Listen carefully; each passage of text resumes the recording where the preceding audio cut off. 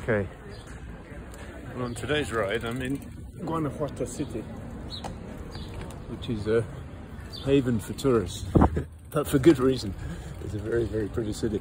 It's got these lovely hedges everywhere. I don't know how old they are, all clipped into a lovely box shape. This is the Mercado Hidalgo, which is impressive in itself. Look at that. Huge market, bit touristy.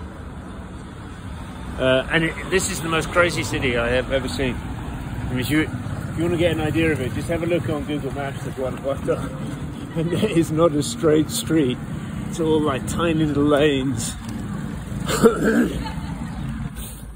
So tiny, one of them's called the Lane of the Kiss, because the balconies from one side to the other are so close that they say you can reach across and kiss someone on the other side.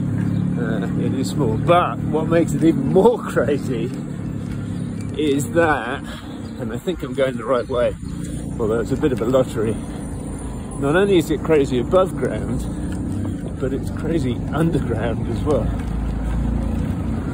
as we're about to find out. So I'm going down. It's slightly tricky. I don't know where this goes. Cobbledy with one hand. Yeah, so then I'm down in the catacombs. Oh, actually this one's not too tunnely, but some of them you're just completely in the dark in a tunnel, and some are just sort of roads that are beneath street level, which is great because you avoid all the crowds, and it's very touristy here. Oh no, I think this is right, Silao Leon. So this is the road I'm looking for. I'm going to see Jesus. There's as with a lot of Latin Catholic countries, they do like a big Jesus Christ, and there's one up on a hill. Now I haven't suddenly developed an interest in the Saviour, but where there's a hill with a Jesus on it, there's normally a good climb, and this one looks like a cracker, although I think it's cobbled the whole way up. So we'll see. Yeah, so, I mean, it's such a pretty place, Guanajuato. It's good for a few days. I don't think I could live here. It's also famous for las momias, the mummies. So there's a museum of mummies here, and these mummies apparently, I don't know if it's still happening,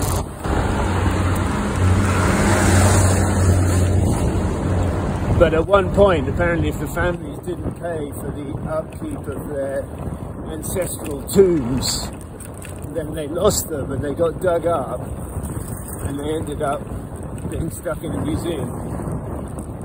I don't think I want to go and see a bunch of dead bodies in a museum, but apparently there's like it's the biggest attraction in Guanajuato.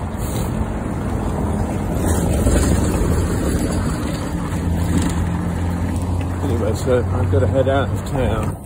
I'm on the right road. It's set in the hills, so it sort of creeps up the sides of the hills with these lovely sort of multicoloured houses. That's not the most colourful selection up there, but I've got a few photos on Facebook so you can see what it looks like.